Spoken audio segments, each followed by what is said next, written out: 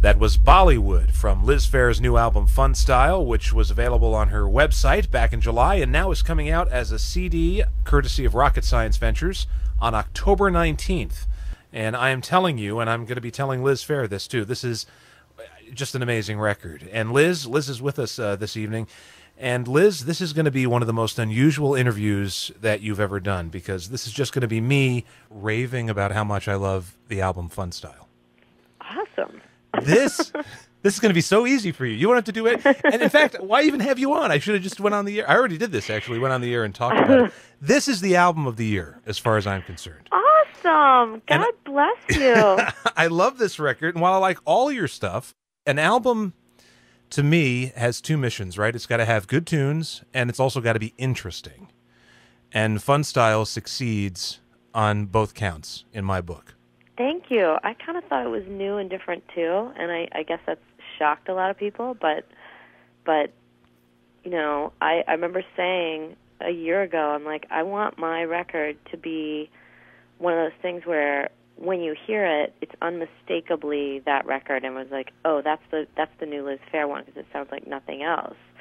And I really wanted that. And at the same time, those songs had to be things that meant enough to me to last. Well, you know, it's an album that holds up with repeated listens. I've listened to it like a dozen times. You could just throw out song titles. I could probably sing it back to you, you know. But when you sat down to do this, because you've got songs on there that are obviously funny, where you've got, you know, you're doing sketches almost in the middle of songs. Was that something that you had in mind when you sat down to do this, that you just, I'm just gonna try and do something kind of silly? Or is that just what happened? You know where it came from? And it's so funny because I'm relearning this. Like, music is a process, and it's a way for me as an artist to digest and remark upon the experiences I'm having in life. It's always been that for me. It's sort of the way, it's one of my, I guess I have 6 senses. You know, it's one of the ways in which I encounter the world, music. It comes into me. It enters my cellular level, and then I spit it back out. And it's just a way that I interact with the world. And one of the things I've been doing the last couple of years, I've been doing composition for television shows. I've been doing scoring. And sitting, I don't know if you know anything about that profession, but it was new to me, and it's like a very intensive, it's like writing 22 mini-songs a week. Right. And, you know, maybe more if they don't like what you put in there. And it's all very emotional. Like, as you put music behind each scene, you really have to dig for what melodies will convey that, will make a listener or a viewer, like, feel what they need to feel in that scene. And so we would be in the studio, you know, cramming this stuff, and we would get slap happy. And we would do, just to blow off steam, sort of goof cues that obviously wouldn't make it back to the client. But, you know, we would be in hysterics, like rolling on the ground laughing. And because you work so fast, and because Evan Frankfurt, my partner, is so talented, you can really put up storyscapes at lightning speed. Like, we can do anything. And it just, the technology and that way of working opened up this whole creative medium for me that unleashed something in me that had been lurking there since Girly Sound, you know, which I was trying to do on my 4-track. Right. Where I mashed up songs, I rewrote classics, I, you know, would do funny voices and story stuff. And I suddenly had like a much bigger car to drive in that sense, and I took it, and we couldn't stop, and we called it Funstyle. You've gone through this, and you're probably going to have to continue going through this story over and over again. But you brought this to the label that you were currently, that you were at the time signed to. They didn't want to release it, or they wanted you to change it. Well, it was a little bit slightly different than that. It was, okay. I mean, the real shocker was when I played it for my management, and I thought it was, you know, it was Bollywood. I don't know what I was thinking that I had done. It had surprised me as well. And that song had been percolating in my mind for a long time because I was so pissed I'm not allowed to name at whom, but like I was pretty pissed about stuff in the industry, and I'd been wanting to write this song, and I'd wanted to make it. I don't know what I wanted to make it, and I did this spontaneously one day with Evan. I thought it was so funny, and I brought it to my management. I don't know what I expected. Like, maybe they'd be like, haha, that was cool, that's neat. Or I think what I hoped was that they'd be like, you're onto something. This is a totally new art form, right. you know? And they were icy. They were just absolutely appalled. And I think in retrospect, there may have been some part of their business that was tied up in the business that I was slamming. Right, in the lyric. There may have been some, like, monetary interest that was threatened, but it was just absolutely, Liz, this is the biggest mistake of your career. You can't play this for anyone.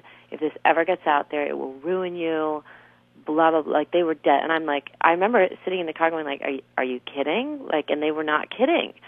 And I was trying, my wheels are spinning. I'm like, what the hell? You know, like, what is going on? And it came down to a second conversation where it was just like, if you choose to do this, we can't work with you. And I didn't know what I was going to do at that point, because I thought, I don't know, I just wasn't ready to say, I wasn't ready to be cowed in that way, in that manner, over music. And I remember just saying, well, I can't promise you, you know, I'm not going to do anything with it, so I guess, you know, we're going to have to part company. And it was a big deal. We'd worked closely together for a long time, and I was petrified to be suddenly without management. You know, they take care of a lot of stuff for you. Sure. And, you know, I waited, and then, you know, when I played some of this stuff for my record company and some other stuff I was making, they were not into it. They were not feeling it. Sort of the same thing, like, what the hell is she doing? But I knew I was kind of onto something really new and really great. And as an artist, no matter what people's reaction is, I mean, it's a classic problem. Like, there's something in you as an artist that just kind of knows that something is a direction you need to follow. You just kind of know. When something's got the goods, it's got the goods. And I just had to kind of sit there for about 13 months, where I didn't do anything with this stuff. I made some more because I loved it. I couldn't stop what I was doing, but I didn't play it for anyone. And all the labels I was speaking to were really only interested in, like, another Guyville. Right. And it came down to this moment where I sat there with Evan. I'm like, should we just do it as if it's a gig, like they're a client, and just not fake it, but, you know, right, do just what they want? You know, because by then we knew how to make stuff to sound the way someone wanted it to sound. And I was sort of prepared to do that. And I'd spoken to my lawyer, and I'm like, yeah, I could do that. And I have some great songs that would work that way, nice mature production, the whole thing. And something just snapped in me. It's you know, that part of me that just anti-authoritarian or something. And I felt it building up, and I was like, I love it. I think it's hilarious. And so I called up my lawyer. I'm like, I need to put this out in, like, 4 days by Independence Day. I want to put it out on the 4th of July and declare my independence. And he found Rocket Science, you know, who had gotten in touch with him before that, and he was like, yeah, they'll do it. And it came out on July 4th. Yeah, because I got it immediately from your website. Actually, maybe a couple weeks afterwards, I'd started reading about it online. And, you know, you're one of these artists that, for whatever reason, I don't even think you intentionally do it, but you seem to provoke these extreme reactions from, you know, from critics or from fans. And sometimes I just have to shake my head and wonder why everybody's hyperventilating. You know, it's like just have fun with it. You know, the album's called Funstyle. I mean, she's telling you right up front that, you know, we're going to have fun. You're going to put this record on and you're going to enjoy yourself. And what is the problem? I don't get it either. I've really tried really hard to wrap my head around it. I don't know. I think to some extent, music for a certain sector of the public, a certain section of music fans, has to do with how that music makes them feel about themselves, whether it ties in with their ideal identity. You know what I mean? And for me, music is about a sort of a pure sense of music. what can you create? What has Right. just come into being that was never there before? And I think it's different for a lot of people. I think some people feel that the music they like defines them in a certain way. And if someone they like or want to like as an artist or wants to continue on with as a fan does something that flies in the face of that, that undercuts their sense of themselves, it's very upsetting, and they have to distance themselves at lightning speed because they're kind of wrapped up in the club of cool. But in a lot of times, I think what I do gets done 5 or 6 years later with no kerfuffle whatsoever by another artist. Right. Because it's sort of like, I think I chase what hasn't been heard before, what is, you know what I mean? I'm chasing after that stuff. And I don't know, maybe that sounds too egocentric, ego. No, listen, it's the only other artist. Well, I mean, I'm sure there's lots of them actually that go through the same sort of thing. But Bob Dylan, for example, was somebody that everybody had a preconceived notion of what Bob Dylan was, and then Dylan changes gears and he puts out a record that's straight up country. And then with the passage of time, it became a thing where people start to expect Dylan to confound them, to not deliver exactly what they expect him to deliver. And maybe that's going to eventually happen to you. Well, it would be nice. I mean, it would be nice because I'm not trying to confound anyone. I mean, you're absolutely right. There's no way that I'm ever trying to upset people in the way that I'm perceived to be trying to upset them. I'm really just trying to follow. I've been a lifelong creative junkie. Like, that's what I do. That's what I live for. Making things, creating things out of thin air is what I live for.